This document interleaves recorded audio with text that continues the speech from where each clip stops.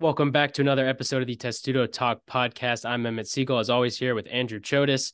Andrew, the last time we saw Maryland football was in Columbus against Ohio State, their first loss of the season. They're now 5-1. The good news is they get to return home. It's homecoming week. They're playing Illinois, which is a team that's struggling. First off, how are you doing today? I know it's been a couple days since we got back from Columbus. How'd you feel the day after? We did that late night drive. I know I was super tired on that Sunday. How'd you enjoy the trip to Columbus in the drive back? It was great. I think I woke up at like 4 p.m. the next day, kind of Right. everything set in. No, that was a great trip, and I think Maryland football. I think they learned a lot about themselves that game. I think it was kind of their first time dealing with any sort of adversity, and they made a lot of self-inflicted mistakes that they're going to need to learn from. And I think the next three games when they have which kind of which provides some winnable opportunities. I think it's going to be really telling to see if Maryland can kind of stay the course. Yeah, and they're going to have a good opportunity to do it this week. We looked at this game against Illinois maybe at the beginning of the season as one of those toss-up games. Um, if you're Maryland, you cannot lose this game anymore. They're two touchdown favorites. Illinois has not yet to win a Big Ten game.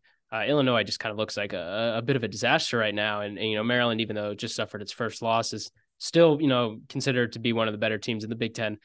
This is definitely a game that you can't afford to lose. But like you said, with the Ohio State game where you kind of let it linger a bit, I think Tuesday's press conference with Mike Locksley was one of the more Really interesting telling. ones we've Really had. telling.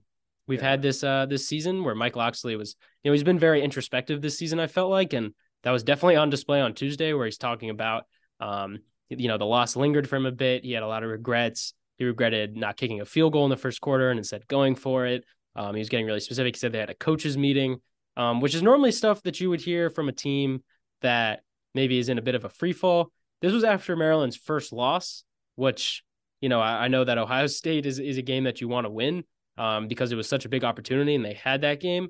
But it was really telling just to see how high the expectations really are internally and that they're not bluffing, that they really think they can win every game. That, when they lose to Ohio State, they ended up losing them by 20 points, that they're sitting there, the day after the game, 2 days, 3 days after the game, still thinking about it as opposed to that next week mentality that we normally see from them. Yeah, no, and I think you say exactly right. And I think it's all about when you suffer a loss like that, where obviously you have such a great opportunity, and it's really right there for you, right? And you kind of lose yourself, and the better team ultimately prevails in the end. But it's all about moving on, right? It's you're still 5-1. You have a really good chance to improve to 6-1, and it's not looking back and it's not looking ahead, right? And it's focusing on this week, and you face off against an Illinois team that's really struggled this season, has fared well below expectations. As has the whole Big Ten West. Really, it's kind of a dumpster fire over there, to be frank. But yeah, coming home, homecoming, a game that you need to win. I mean, you've in past years, this you kind of look at the 6 win plateau. It's like, come on, bowl eligibility. Now this is like that's kind of just the floor, but that's another component, right? They have the ability to become bowl eligible for the quickest first for the oh wow for the fastest time since 2003, I believe, or it's I either don't have it off the top of my head, but that yeah, sounds it's right. it's it's it's in a very long time. So I think that kind of says the direction of the program where they kind of want to be, and I think there's some deeper meaning to a potential win this week. Yeah, well, let's talk about this week. And like the team is doing, let's put Ohio State behind us. I was Um, going to say we should move on. Illinois is 2-4. They're 0-3 in the Big Ten. Like you Yeah, said, this team has fared well below expectations. And last year we saw them competing for Big Ten West championship. They didn't quite get over that hump, but they were in the mix. I think I saw at this point last year they were on a 6 game win streak, yeah. or something, 5 game win streak, something like that. They're 2-4 in their first six. Have not been impressive at all. And this offense that they have is a bit anemic, frankly. I mean, they're averaging, I have it written down here. I think it's 13 points in conference games, which is not going to cut it. Um, Illinois, Brett Bielema looked like he had a lot of positive momentum with last year's team. Obviously, we found out that defense was absolutely loaded. That defense had Devin Witherspoon, who was like a top 5 pick in the NFL. Quan Martin was drafted in the second round. Like that defense was great. They were super physical, Brett Bielema-esque team that you saw at Wisconsin. You saw kind of what he tried to do at Arkansas. But Illinois is they're not that kind of team this year. nothing's really working for them. They don't have the defensive pressure that they had last year, and their secondary is very young. So Andrew, when you look at this Illinois team, does anything stand out to you in terms of positives, in terms of negatives? What do you see when you look at the Illini? Well, I think going way back when we initially previewed like I think the entire season for Maryland, I think we circled Illinois as a team that they're battle tested, right? They play really hard. They have a stingy defense, and like you said, kind of everything's gone wrong to an extent this year, right? You still haven't been able to achieve a win in Big Ten play. They rank near the bottom of the conference in almost every major statistical category. Total offense, they're second to last, and the offense as a whole has just been horrific. To put it nicely. I don't know if that Total was I don't know if that was a nice way to put it. it's been really really poor. Right. And total defense, they're last in the conference as well. It's just on both sides of the ball. They haven't been able to get anything going. And also you look at their schedule as well. Games against Purdue and Nebraska. The Purdue game, they get blown out 44-19. That's not what you usually see from an Illinois team, right? When you think of Illinois, you usually think of a team that keeps it close, kind of grinds its way through games. And then they host Nebraska. Offense does absolutely nothing. They lose 20-7 there. One of their wins against FAU, they barely scrap by. It's been a really tough season for Illinois. They're a team that doesn't have a lot going for them, and it kind of feels like you kind of have to imagine they're coming into this Maryland game just on a really low note, and it seems like Maryland has to take advantage of that. Yeah, like I kind of alluded to a second ago, what stands out to me about this Illinois team that kind of surprised me the most is the fact that their running game is not good. And this is a Brett Bielema team. And when you think Yeah. of Brett Bielema, you think of, Big Ten football, pound the ball on the ground, run the ball down the other team's throats. And, they've had a lot of running back injuries. I think of their top three running backs in spring ball, only one has played this year. And Reggie Love, he's suffering, nursing an injury right now. He might not even play on Saturday. And their other two running backs that are playing have a combined 30 career carries between the two. So it's not like they're, getting a lot of production from the running back position, despite having a star. But even so, like, this offensive line isn't that good. They've been getting beat pretty frequently. Maryland's defensive front, which looked all right against Ohio State, at least early, should have an ability to, plug those gaps and stop the run. And then Luke Altmaier at quarterback has not really worked. That transition from Ole Miss. I mean, he wasn't starting at Ole Miss, but that transition from the SEC to the Big Ten has not treated him too well. They do have one solid player that I want to point out on offense. Isaiah Williams, their wide receiver. He currently leads the Big Ten in both receptions and receiving yards. So definitely the kind of guy you got to keep an eye on. But other than that, I mean, Illinois' offense is not impressive. It's the kind of offense that, like I said, they're only averaging 13 points per game in conference competition. So, this is the type of game where you would expect Maryland's defense, like you saw in the first half against Ohio State, where they don't allow an offensive touchdown. You would hope that maybe they can carry that part of the game as opposed to the second half where it kind of got away from them. You would hope that they can carry that success into this game against Illinois. Yeah, I mean, you look at the Ohio State game and Maryland's defense. They played well early on, and then the game kind of wore out. But they weren't able to get that key takeaway, right? That they had been able to get in the first 5 games of the season. And when you look at Illinois an offense that's struggling deeply, and Luke Altmaier, he has 8 interceptions on the season. It kind of looks to be shaping up for a game where Maryland's defense that was so strong in turning the ball over early in the season will be able to do that again against the Illini. Yeah, I think Illinois' last game was, even though they lost to Nebraska, was, I think, their first game that they won the turnover battle in, which is something, I mean, normally when you look at these teams that feels like the sky is falling a little bit, you can look at their turnover luck, but that's not a fluke that Illinois is losing the turnover battle as much as it is, but maybe a little bit of positive momentum in that regard. But yeah, I mean, Maryland's defense, we've talked about a ton. They've been sensational this year. This is a big opportunity for them to keep that going into the bye week, stay healthy, whatever it may be. Nothing's easy in the Big Ten, but this is definitely the kind of game where, you're expecting Maryland's defense to command it a bit. And if Illinois is able to move the ball a lot, that would be a little bit concerning.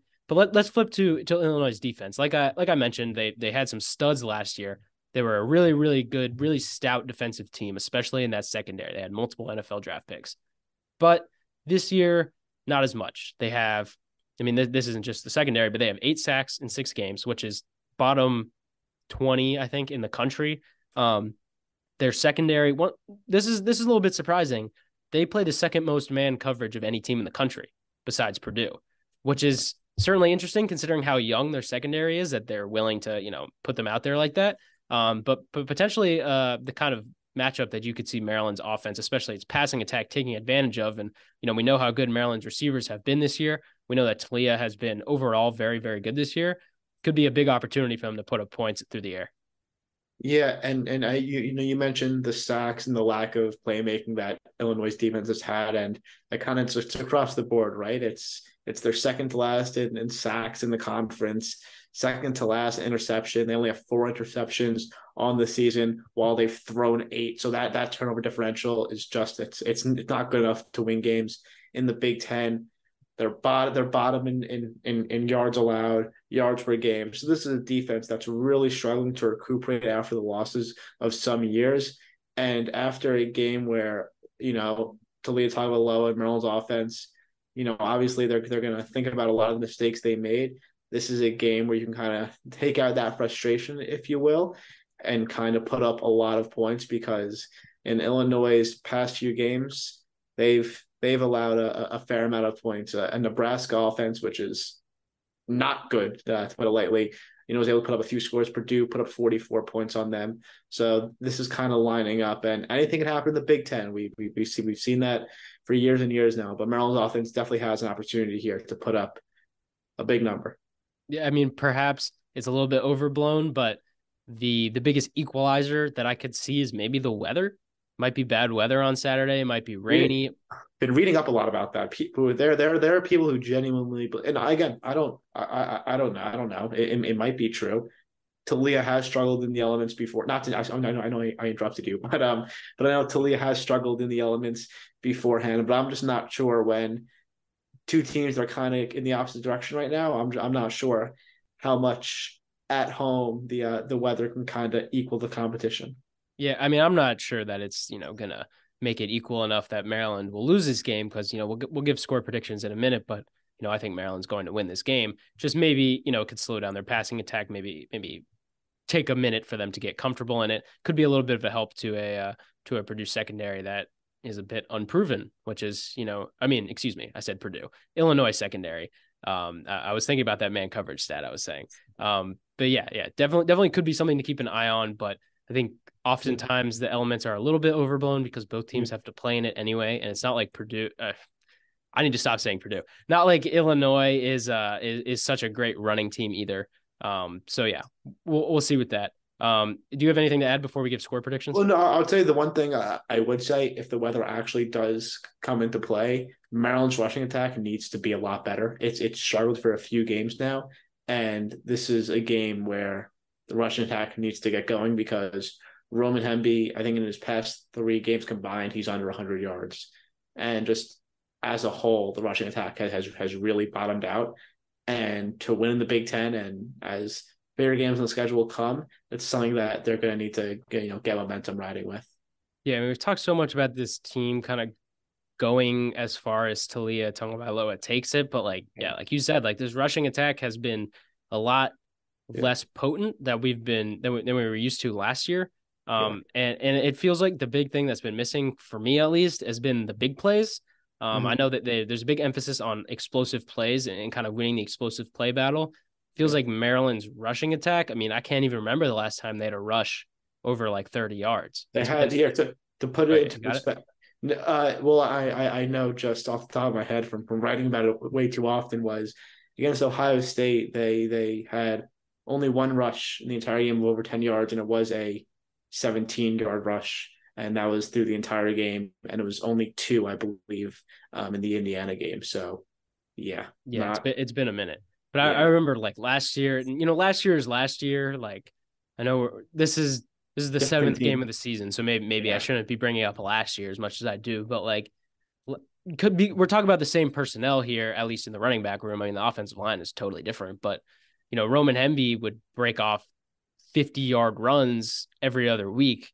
We have not seen that yet this year. I know he was talking about nursing some sort of injury earlier. Who knows if that's still bothering him or not? This bye week that's coming up maybe could help him with that. But yeah, I mean, this offensive line looks to be a lot better in pass blocking than run blocking, which I guess we're just starting to figure that out. I mean, it was kind of the opposite last year, it felt like. And there could be a little bit of movement on the offensive line. We saw some injuries in the Ohio State Yeah, game that we're not I totally mentioned sure that. about. Yeah, We should probably address the injuries yeah, that we saw in the Ohio State game. I mean, Tarheeb still did not play on defense, did not see him at practice this week, which is weird because he was made available before the Ohio State game to the media, which is generally, you would rarely ever see them do that to someone that they didn't think was going to play 100%. But maybe a little bit of mind games there. And then we saw Corey Bullock go yes. out with an injury. And who was the other? There was another offensive lineman that I believe left the game with an injury. But Well, we saw Andre Roy come in at right yeah. tackle. We Well, saw a little let's bit of look. shifting on the O line. Well, the thing with the offensive line, you mentioned the shifting. I think that's the biggest thing, right? With injuries in some other positions, I don't want to say you can deal with them, but it's not, it doesn't, you don't feel it as much when one player on the offensive line like Corey Bullock, who's been a staple all season long, goes down. The entire line has to shift, and kind of after he went out, the offensive line looked really poor in that last quarter against Ohio State for Maryland. I think Kyle Long especially, I think allowed, I think, 5 hurries in the last 20 minutes alone. So the offensive line needs to get healthy towards the final stretch of the season, because we know they don't have a lot of depth there. That was a major discussion headed into the season. So I think that for me, I think is the biggest thing to keep an eye on. Yeah, I'm not sure Andre Roy is quite there yet where I Yeah. would trust him at right tackle, but I do like Gotti at right guard more than right Mm-hmm. tackle, maybe. I think that, on the outside, maybe didn't look as comfortable as we thought he would. Mm-hmm. So maybe a little bit of a silver lining there, but we'll see. Andrew, do you want to give a score prediction for this game? Yeah. I will go 37-14 Maryland. All right, so that's a narrow cover for Illinois. I'll say the Terps cover the 14-point spread. I'll say that Maryland wins this game 31-10. I think Illinois' offense is just really bad. Maryland's defense looks very good. And I trust Maryland to move the ball, especially through the air against this secondary. I think it's a perfect matchup for Maryland after that Ohio State game to get its confidence back, to maybe work out some of the kinks that we saw, some of those mistakes. A good opportunity against a team that hasn't been too opportunistic in terms of turning the ball over and such. So I see Maryland winning this game pretty comfortably on homecoming, which maybe isn't as big of an event on Maryland's campus as it is in some places, but still cool to see Maryland potentially getting bowl eligible in week 7 before the bye week, which is just, I mean, I know that Ohio State lost, stings for a bit, but what a great start to the season this has been for Maryland football. Maryland basketball season is less than Oof. a month away, and we got some preseason polls coming out. We got Yeah. the Big Ten poll. We got the unofficial Big Ten poll, because for some reason the Big Ten doesn't do a media poll anymore. I have no idea why.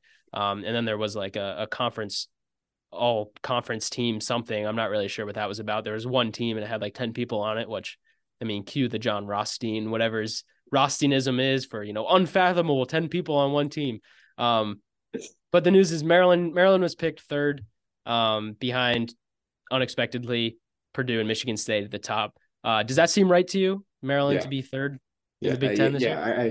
I think that poll could have been done 5 months ago, and I think everyone kind of would have said almost. I think there's a third and fourth maybe discussion there, but I think for the most part, I think I it was voted coming them fourth personally, behind Wisco. behind Illinois.